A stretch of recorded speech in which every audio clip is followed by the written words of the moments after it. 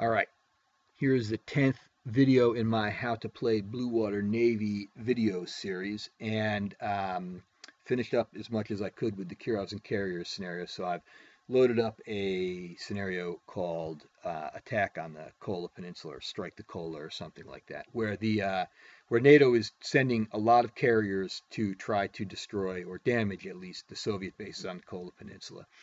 Um, so you got a lot of ships in this one as NATO, so I have them aligned in two task forces here. Um, if you were playing the game, you probably wouldn't actually sail right into the Barents Sea. You would probably park in the Norwegian Sea and launch your strike. But this is the attack that's happening, and the carrier air groups, they have 6 anti-ship missiles with the blue background there. In a previous video, I had mistakenly said that 6 stood for 6 anti-ship missiles or 6 bomb dice. That is not correct. For a missile to attack for a NATO missile to attack a land facility, it has to have a green background. These have blue. Over here, the battleship New Jersey or Iowa, they've got one missile point with a green background. That's a TLAM, Tomahawk Land Attack Missile, and that can attack ground facilities, right? Any green background NATO missile can do that. There are some subs that have them also. But the NATO strike aircraft cannot, and so they have to make a bomb run. When a bomb run happens, every step of strike aircraft that is involved in the bomb run contributes 1 die. So if these 4 strike aircraft make it to the target and drop their bombs without any damage, they'll have a total of 8 bomb dice to dedicate to this attack, which is a pretty devastating attack. So the first thing that's going to happen is the Soviets are going to try to intercept this combat, and they've got 5 fighters down here. The number of cap fighters that are allowed to defend the base is equal to the number of enemy strike aircraft or the number of enemy fighter aircraft, whichever is greater. In this case, both are 4, so the Soviets pick 4 fighters. They have one MiG-20 or MiG-31 Foxhound, which has 4 dice and +2. That's their best fighter, so they will pick that. They have a MiG-25 Foxbat, and they have a bunch of MiG-23 Floggers. And for air-to-air combat purposes, they roll the same number of dice, 3 + 1, but the Foxbat has slightly better defense. So the Soviets are going to have these 4 fighters here fly out to meet the attack. And you do it just like fighter versus fighter combat. And I'm going to just go over to the rules here and show you what happens in fighter versus escorted airstrike here. It will tell you resolve it exactly as fighter versus fighter combat. It tells you about the number of units. If all escorting fighters are destroyed, hits can then be applied to strike aircraft. But there are some exceptions to that. A natural 9 that's rolled can be applied directly to a strike aircraft if it's a bombing run, and this is a bombing run. So so that can happen, right? And also a natural 10 can be applied to the strike aircraft before the bomb run is made. Okay, so we're going to start with some air-to-air combat here. The Soviets get to roll 9 dice at +1 and 4 dice at +2. So we'll start with the 9 dice at +1, and I'm going to go ahead and indicate what I'm doing here. So there's 3, 6, 9 dice at +1, and now these dice are +2, and so there are 4 of them. And so we have 2 hits that can be applied to the strike aircraft, but remember, any hit by cap can be saved, and the modifier, the save number for the target number when you're saving against combat air patrol flying from a land facility is 6+. So so the NATO is going to get to save, and the NATO is also going to get to roll their fighter dice here, which doesn't have too much to do with our purposes here. If the game was an ongoing game, it would matter how many hits the Tomcats got against the Soviets, but we're going to skip that, and we're going to just apply hits. So the the defense that the Russians need to hit is 9, and so we need to see with modification how many 9s they got. And their first group of fighters only has the one natural 9. And when you get down to the Foxbat, this has a modified 9 and a natural 10. So that is 3 hits, and NATO gets to save them. So the Soviets will allocate the natural 10 and the natural 9 to strike aircraft if they can. And so so NATO is now rolling its 3 dice, needing 6+. And so NATO saved 2 of those hits. And so when you save hits, if you're playing this game face to face, you're rolling the dice and you're leaving the dice out on the table. And after all the dice are rolled, you resolve what's what. So each save that NATO makes takes 1 dice of NATO's choice off the table. And so what NATO's able to do here is use the 3 saves that they had, or I'm sorry, use the 2, I should have indicated in the log there. They're able to use their 2 saves to remove the natural 9 and the natural 10.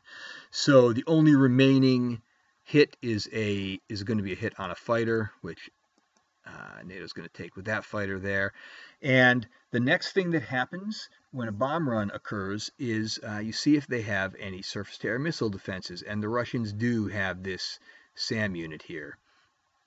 And that SAM unit is going to roll 3 dice. And so if you look at the player aid attacking land targets, air unit bombing land targets, it takes you through this. So there's a couple things to know about bombing targets. The bombing player can allocate a certain number of dice to SAM suppression, SEAD or SEED, I think they pronounce it. And for U.S. carrier air groups, if you allocate 2 carrier air groups to suppression, you get an extra die for SAM suppression. And there's a table that you roll for that, and I think I can find that for you over here in the rules. Let me just scroll down here. No, they don't. Yeah, they're going to have it here. Sorry for all the scrolling. I should have been prepared, but I will find it.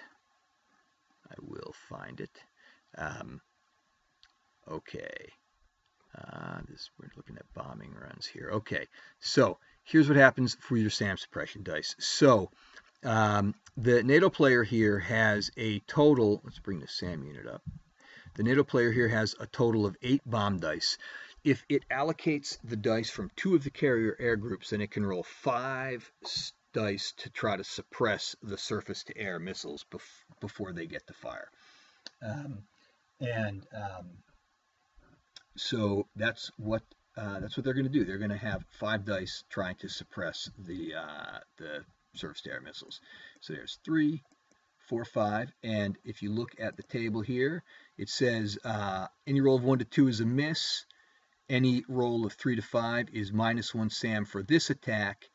Any roll of 6 to 8 is -1 SAM, and you place a hit, and a 9 or 10 you place 2 hits. So that would affect future combats. So we have 1 miss and 1, 2 hits that would involve both losing the dice and damaging the unit, and then we have another 2 dice lost and 2 units damaged. So the SEAD suppression effectively, if you right-click that unit, you don't get to add a hit. So let me find the hit counter. Boom, boom. I think it's in here, yeah. So what's happening over here is this unit is effectively it's destroyed is what it is. Suffered, I think, 5 hits, right? So it's not functional anymore. So NATO has 4 bomb dice remaining, and if the SAM had survived, they would roll however many SAM points they had, and on every 6+, they would have ignored a bomb die, and any roll that they came up equal to or greater than the strike unit's defense, they would have killed a unit. They would have killed a strike unit. So let's say that the SAM units were able to still roll their 3 dice, and there they have 3, 8, 10. So that 10 would have, the 8 would have taken away 1 bombing dice, and the 10 would have taken away another bombing dice and damaged one of the strike aircraft. And so now NATO is going to roll their bomb run, and they have 4 bomb dice, right? They have 2 full strength strike units making a bombing run, and so you roll your bomb dice, and so NATO has 4, so they're going to roll their 4, and that's not a good roll for NATO.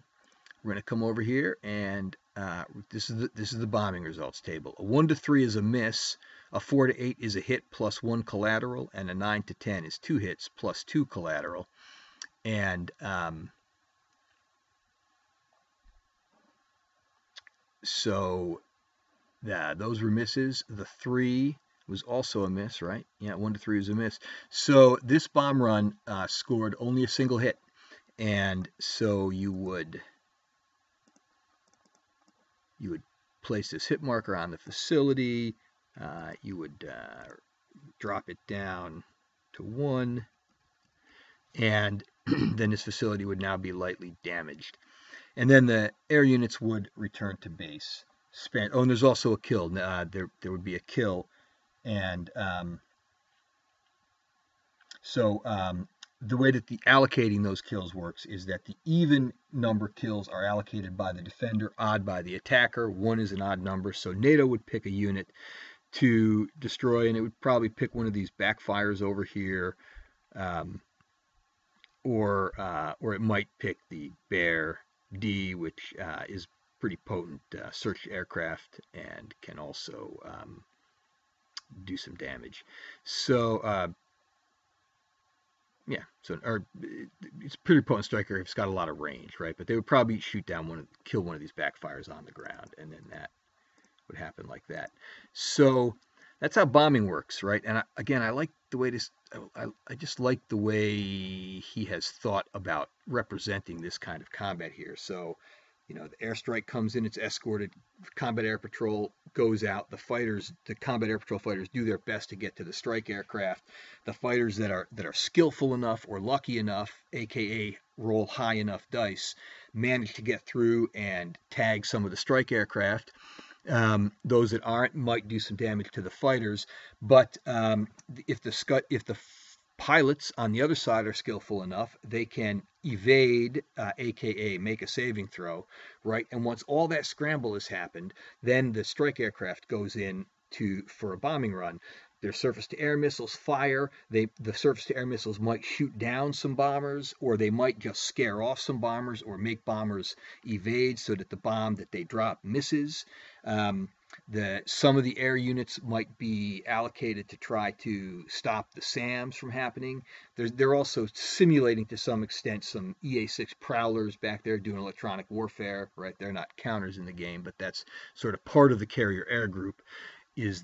Are those units, and then whatever many bombs get through, maybe they damage a hangar or crater a runway, and maybe they also take out a revetment of aircraft or something like that, and then everybody flies back. So that's a bombing run right there. That's pretty much all I've got to say about that. And so that's the last sort of instructional piece I have. I'm going to do another video about capital ships. I want to make sure I'm clear on capital ships, and I'm also going to talk some about how the campaign game works. But for now, that's good for now. So I hope I got all that right about the bombing, and yeah, all right. Talk to you later.